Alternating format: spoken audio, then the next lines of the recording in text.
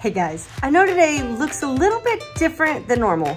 It's cold outside and we're watching kids' church from our pajamas. And while it's a little bit different, there's a few things I know that are the same. First thing is this, that God is with us. And the second thing is He wants to talk to you. So right now I want to encourage you to put away whatever toys you're playing with, put down anything that's going to distract you. And for the next few minutes, let's pay attention to this Bible story and hear what God wants to say to us. It's going to be a great day. Oh, hey guys, did you know what today was? Because I forgot, and I didn't realize today was Valentine's Day, and I did not get my best girl anything. And so now, I'm trying to figure out how I can make these cookies in time before she realizes that I forgot what I was doing. Because today's a day all about love and kindness. And kindness is showing others how valuable they are based off how you treat them. So I'm trying to treat her nice, I'm trying to make her some cookies, get my hands a little bit dirty, and figure out how to make this so I can show her some kindness. Let's see if I can do it. Hey all you Googlers out there in Google Nation, welcome to the Google Show. Thanks for joining me on YouTube today. I've got a special guest with me, Mr. Reed. Hey, Googles, I don't think we're on YouTube, and what? I don't think this is the Google Show. This is the Google Show. I just sang the jingle, Google Show. I don't know if that's really a jingle, Google. Yeah, all my Googlers are out there watching us right now. You're being very rude to them. I'm so sorry. I would hate to be rude to them. On an unrelated but probably related note, knowing that I'm dealing with you, I found some candy on my desk earlier. Oh, you found it? Yeah. Happy Halloween. Once again, I don't think it's Halloween. I don't think we're on YouTube, and I don't think this is the Google Show. Mr. Reed, you are a guest on my show, and you're being very disrespectful. You're right. I'm so sorry. I would hate to be disrespectful. We'll just answer the big question. I don't think today's Halloween. What? Yeah. Well, give me back my candy. I absolutely will if you'd like it back. And in fact, today's actually Valentine's Day, so... What? Yeah. No, today is Halloween. That's why I gave you candy, not for Valentine's Day. That's gross. Okay, if you say so. Happy Halloween, everybody. So this candy's for me? Yeah, I heard that we've been learning about kindness, so I thought I'd invite you onto my show. Yeah. So we could teach the kids about kindness. Yeah, we actually have been learning about kindness. And kindness is showing someone they're valuable by the way you treat them. That's exactly right. And I wanted to show you how valuable you are. So you gave me candy? Yeah, because it's Halloween and it's real cold outside. I didn't want you to have to go knock on all those stinky doors and like slide on all the ice. You good? Yeah, it's a little slippery. I see that. Well, thank you so much, Googles. Yeah, here, I actually was kind of hungry. I'll try one of these right now. Perfect. Let's see. Remember, it's trick or treat candy. Uh-huh. Makes me feel like it's going to be expired. You should choose wisely.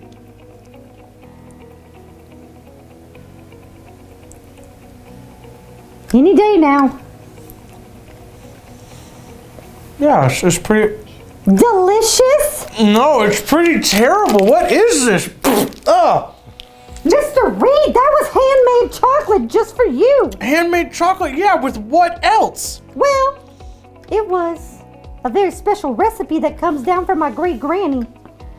And what's in it? Chocolate covered tuna. Chocolate covered tuna? So yummy, right? No, that's disgusting. You eat this? My grandma's gonna be very hurt by your words. I'm so sorry. I don't mean to offend Grandma Googles if she's out there, but I gotta be honest. We call her Grand Google. Graham Google? Yeah. Well, I'm so sorry, Graham Google, but I don't really like this, to be completely honest with you, Googles. Well, that probably was the wrong one that you picked. Okay. You should try a different one. So this other piece of candy in my hand here. Yeah, it's so good. You're telling me that this isn't chocolate covered Nope, tuna? Not chocolate covered tuna. Okay, but it is chocolate. It's chocolate. If I had a right hand, I would raise it and promise. But it's not chocolate covered tuna. No, I already said that, Mr. Reed. I'm Open sorry. your ears. I'm making sure. I'm gonna try this one. You're a real slow eater. Well, I'm a little bit worried now. This one's pretty bad too, Google. What is this? Mr. Reed! What are you feeding me? That is chocolate covered sauerkraut. Chocolate covered sauerkraut? I don't even like sauerkraut to begin with. You obviously don't have a very sophisticated palate. Maybe I don't, but I don't know many people who would like chocolate-covered sauerkraut. Everybody I know, all my Googlers in Google Nation. They like chocolate-covered sauerkraut? They like chocolate-covered everything. Don't you know chocolate makes everything better? I have heard that, but I don't think they intended for that to apply to tuna and sauerkraut. Listen, you just been picking the wrong things. You don't have a very mature taste bud palate. What? You need some more basic chocolate. Too bad it's not Halloween, because that candy comes with like a little picture map. You mean Valentine's Oh Day? yeah, that's what I mean, Valentine's Day. Yeah, well, that's the thing, Googles. Today is Valentine's Day. What? Yeah, I tried to tell you Why that didn't you before. tell me that? I tried to tell you that. No, you didn't. Yes, I did. We've been talking about Halloween this whole time. Yeah, you've been talking about Halloween. I've been talking about Valentine's Day since the beginning. Me. Yes, That because means we have been talking. you told me not to be disrespectful to the Googlers out there. Mr. Reed, get it together. Okay, I'll get it together. Today is Valentine's Day. Yeah, happy Valentine's Day, people. Not Halloween. Not Halloween. See what happens when I bring a guest on my show? It gets all crazy. Yeah, sure. It's all my fault, just like always. Googles. Glad you know. Today is Valentine's Day. Oh, And- happy Valentine's Day. Happy Valentine's Day to you too, Googles. And yes, we have been talking all about kindness, and kindness is showing someone how valuable they are by how you treat them. Yeah, that's You why I have- made you special chocolate. And I am so appreciative of it. In fact, I am so appreciative of it that I'm gonna let you have the rest of it. That's good because I love them. And I'm so glad that you do. And I hope that all the Googlers that you have out there will love it as well. You know who my #1 fan is? Who's your #1 fan? Pastor Brendan. I can absolutely see that. Does Pastor Brendan like chocolate-covered sauerkraut and chocolate-covered tuna? Obviously, he has a very sophisticated palate. Well, that's good. Why don't you take all the rest of the chocolate that you left on my desk and give it to him? Will do. Sounds great to me. And while you do that, we've actually got a Bible story that we're going to check out. So we'll see you in a little bit. Bye! Bye, Googles. The Bible. It's 66 books of history, stories, letters, and poetry that fit together to form God's one big story. The epic adventure of how He created us and loves us so much that He made a way to rescue us. As we travel through the Bible, from Genesis to Revelation, we discover people who met God and found their lives changed forever. Now, for an amazing story. Inspired by the Book of Ruth. In the land of Moab, there lived a young woman named Ruth. She married a man from Judah and must have dreamed of a large family and many children. We'll name them Zeke and Hannah and... But Ruth's happily ever after ended before it began. Her husband died and his brother too, and that left Ruth alone with her sister-in-law Orpah and her mother-in-law Naomi, whose husband died too. I have nothing left. Naomi had come to live in Moab during a famine in Judah, but she had gotten word that there was plentiful food in her homeland again, so she planned to take a road trip. Ruth, Orpah, go back to your family homes. May the Lord show you kindness as you have shown me. So Orpah kissed her mother-in-law and left, but Ruth wouldn't budge. I'm going with you. Look, your sister-in-law is going back to her people. Don't urge me to leave you or to turn back from you. Where you go, I will go. Where you stay, I will stay. Your people will be my people, and your God, my God. Well, okay then. Finally, after a long and dusty journey, the two women arrived in Naomi's hometown of Bethlehem. Everywhere along the road, barley rippled in the breeze, golden and ready to harvest. Is that Naomi? She don't look so good.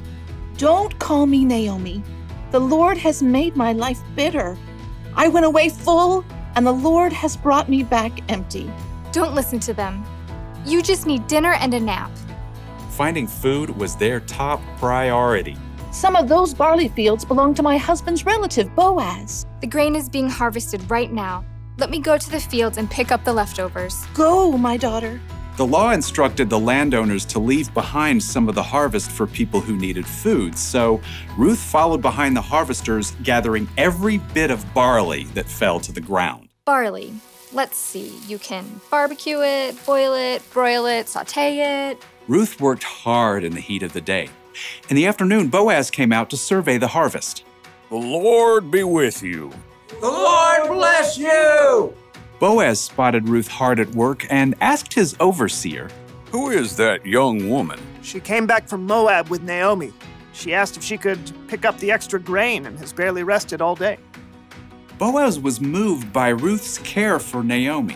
He waded through the barley to speak with her. Stay here and follow along where the men are harvesting. I'll make sure no one bothers you. And when you're thirsty, you get a drink from the water jars. Why are you so kind to me, a foreigner? I've been told what you've done for your mother-in-law, how you left your homeland to come here. May the Lord reward you. Boaz offered Ruth bread and roasted grain to eat, and at the end of the day, she was able to bring a large amount of grain home to Naomi.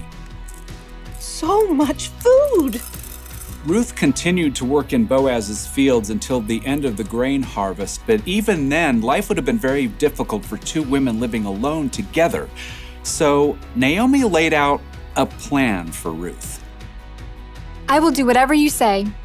At the end of the harvest, the workers threshed the grain to separate the edible kernel from the straw. Then they held a big celebration. When the meal was over and the lights burned low, Boaz laid down near the pile of grain to sleep. Ruth arrived and approached Boaz just as Naomi had told her to do. She folded the blanket away from his feet and lay down nearby. Who's there? It's me, Ruth. Please give me your protection since you're responsible for our family. Boaz was surprised, but what Ruth had said was true. The Lord bless you. Don't be afraid. I'll do what you ask. Everyone knows you are wise and kind. Even though Boaz agreed to help Ruth, there was a family member who was closer than Boaz. So in the morning, Boaz set out to meet that man and the town elders to settle the matter. I will buy Naomi's land and also marry Ruth, if you will let me. Well, I sure can't purchase Naomi's land and take care of my own land too. So we're good? Go right ahead. Today, you are all my witnesses that I will buy Naomi's land and marry her daughter-in-law, Ruth. As soon as it could be arranged, Boaz and Ruth were married.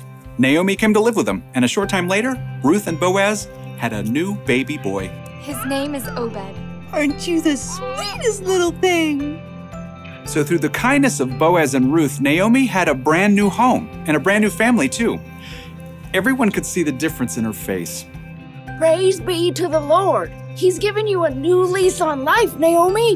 Yeah, that Ruth is better to you than 7 sons. Now, Ruth's story doesn't end there. Her son Obed had a son named Jesse, who had a son named David, King David.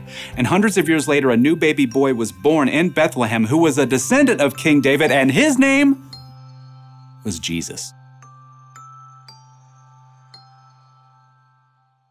In today's Bible story, we learned about Naomi and Ruth, a mother and daughter that stuck together no matter what and always, always showed each other kindness. Kindness is showing someone how valuable they are by how you treat them.